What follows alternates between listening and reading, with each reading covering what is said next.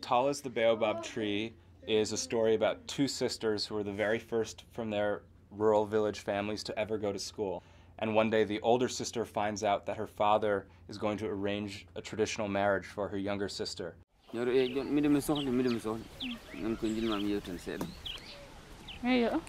the story of the film is about what the older sister does to try and stop the marriage and how her actions culturally have an effect on her entire village.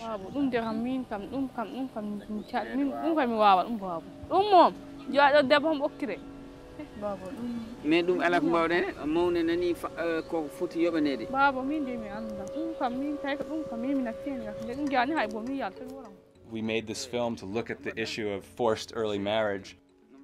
I think the interesting distinction here with my film is that I did not enter this situation as a human rights advocate. I entered it as a filmmaker, a teenager who knew absolutely nothing. And then I met these kids, and it was really their kids my own age, basically. It was really their story that was needing to come out.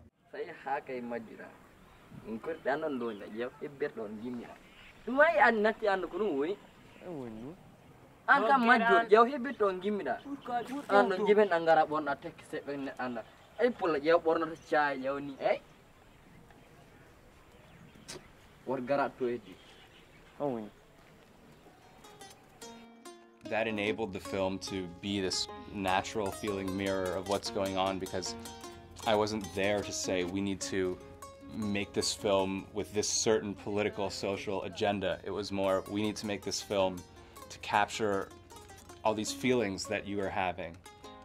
And so from that, of course, the agenda emerges naturally, the statement is made, but not in a pushy way. It allows you to arrive at these conclusions yourself.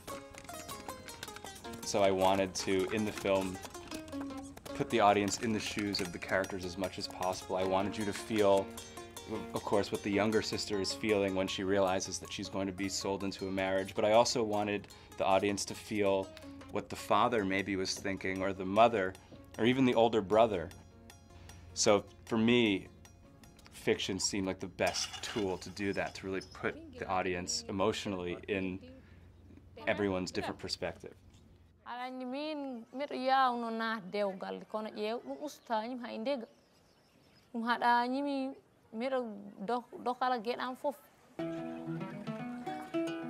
The film is called Tall as the Baobab Tree.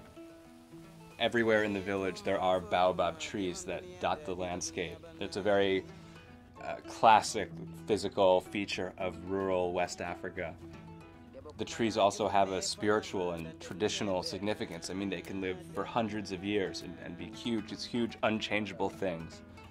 So in picking this title, we wanted to, I think, reflect on this theme of change and how traditions maybe seem like these unchangeable things, but they can change and do change, and the new traditions will come and become the old traditions.